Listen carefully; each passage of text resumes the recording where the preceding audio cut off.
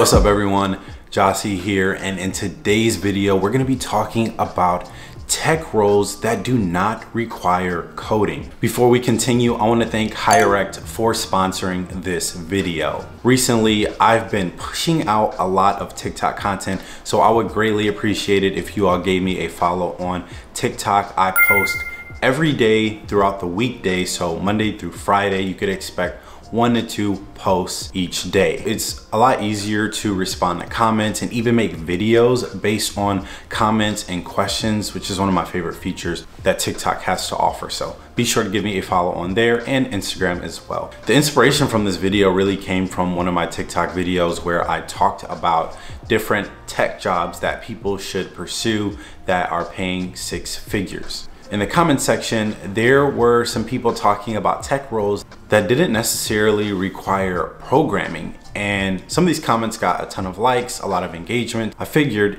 it would make sense to make a video talking about these tech adjacent roles. I definitely appreciate it if you all hit the thumbs up. It helps out with the algorithm and my channel in general. Also, YouTube will push out this video to more people, and I think this video is going to be informative and helpful for those who are trying to break into the tech industry. I also know that a lot of you all who watch my videos aren't subscribed, and I would greatly appreciate it if you hit that subscribe button and join this incredible community, and to watch more content like this that I release on a weekly basis.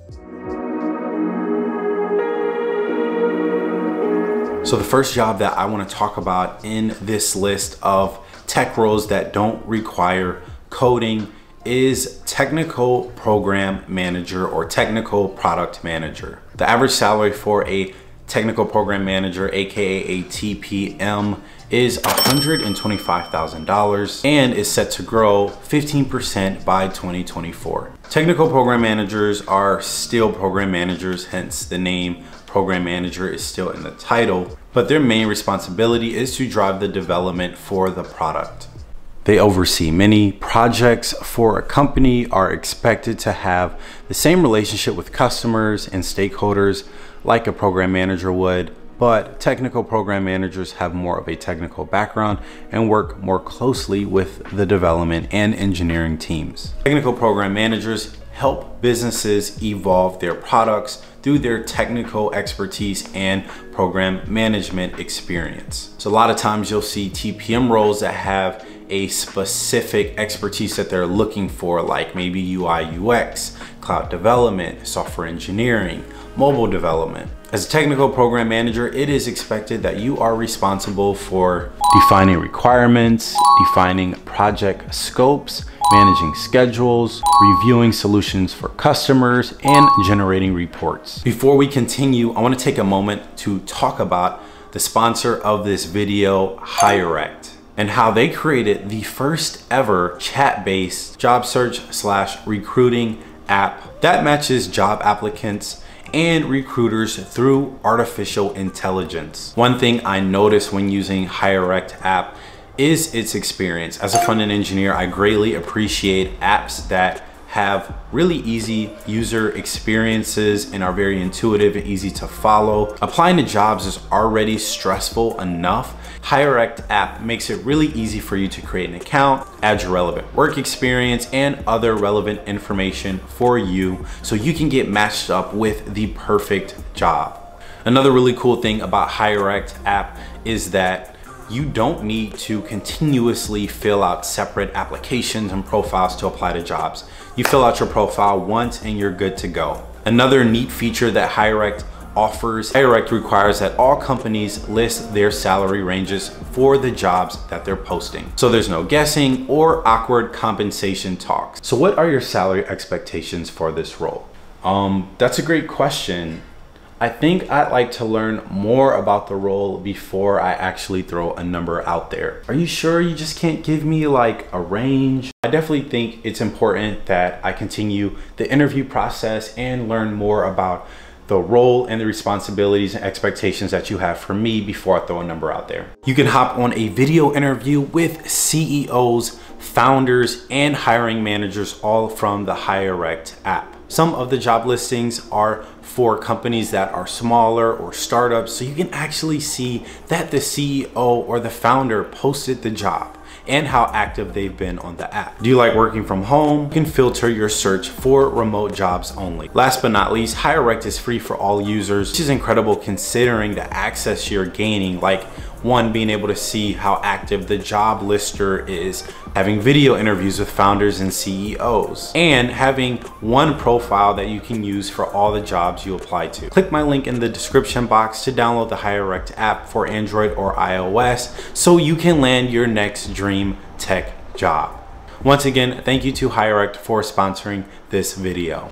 This next role probably has one of the weirdest job names ever, and whenever I explain this role to someone, because my wife has the license that you need to do this role, I just give up, because when I try to explain it to them, it just doesn't make sense. Because if you don't know anything about programming and software development and the process of programming, it just doesn't make any sense. The next job that I want to talk about is Scrum Master. Now, some of you all are probably like, what the heck is a Scrum Master? Y'all tech folks really do be making up jobs. Scrum Masters are in charge of the agile process that the Scrum teams follow and ensures that the company or the department are following agile and Scrum frameworks. When a project gets pushed through and it's ready to get started, the deadline is created by the program manager, maybe the manager or director as well, and the customer. So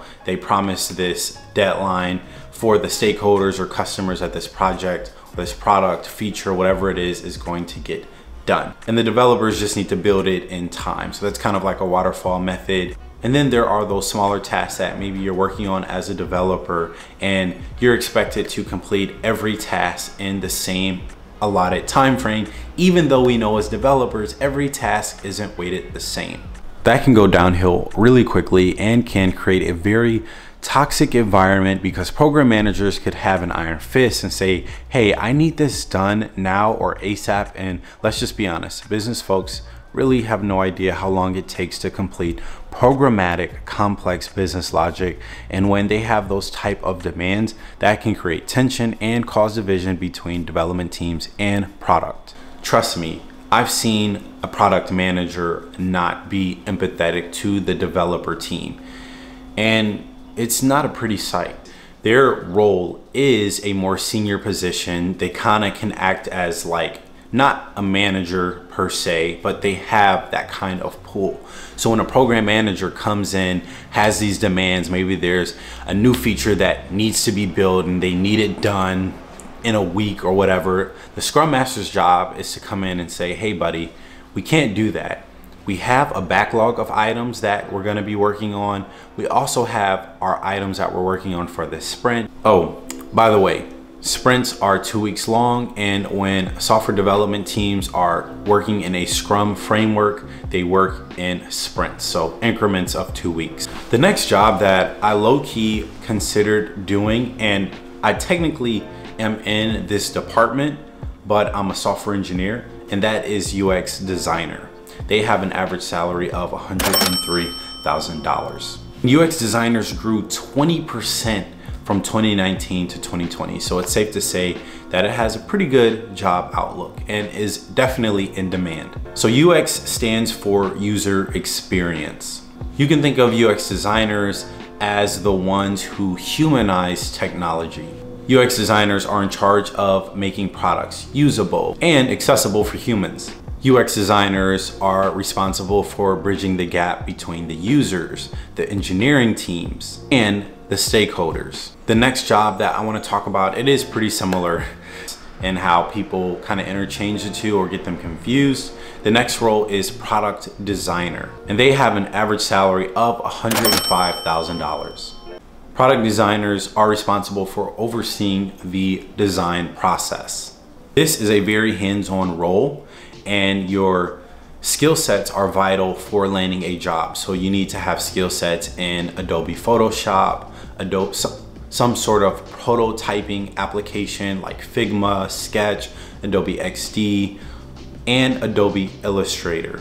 Product designers typically work hand in hand with developers. Once a new task gets added to Jira, that's maybe a new feature or an improvement of an existing feature. Typically, the designer will create the design for the new feature or improvement and then hand over those assets to the developer to translate into code. So as a product designer, it is expected that you obviously design. Think about the user's experience, and typically they fold UX principles into their designs or collaborate with the UX team. Also work cross-functionally with stakeholders, the engineering team, and researchers. The next role is a role, I'm gonna be honest with you, I never really thought about this role. I've heard of it before. This was like the role that a lot of people were talking about in my TikTok comment section, and that is tech sales. Tech sales has an average salary of $93,000 and a growth rate of 13% through 2026. Tech sales people are responsible for selling technology. I think that's pretty straightforward. Tech sales solves unique challenges for consumers by helping them improve the efficiency of their business through the selling of their products and services. You are responsible for connecting customers with technology that solve their problems or unique challenges. Think of a tech salesperson as like the Dwight Schrute of the office, but instead of them selling paper, maybe they're selling you the latest and greatest cloud service. So that concludes this video. If you're still here, give this video a thumbs up. Comment down below some tech roles that you're interested in, maybe some tech adjacent non-coding roles that I didn't talk about that you think are great. I definitely look forward to hearing what you all have to say in the comment section. I love interacting with you all. And once again, thank you to HireRect for sponsoring this video. And as always, have a blessed rest of your week. I will see you all soon. Peace.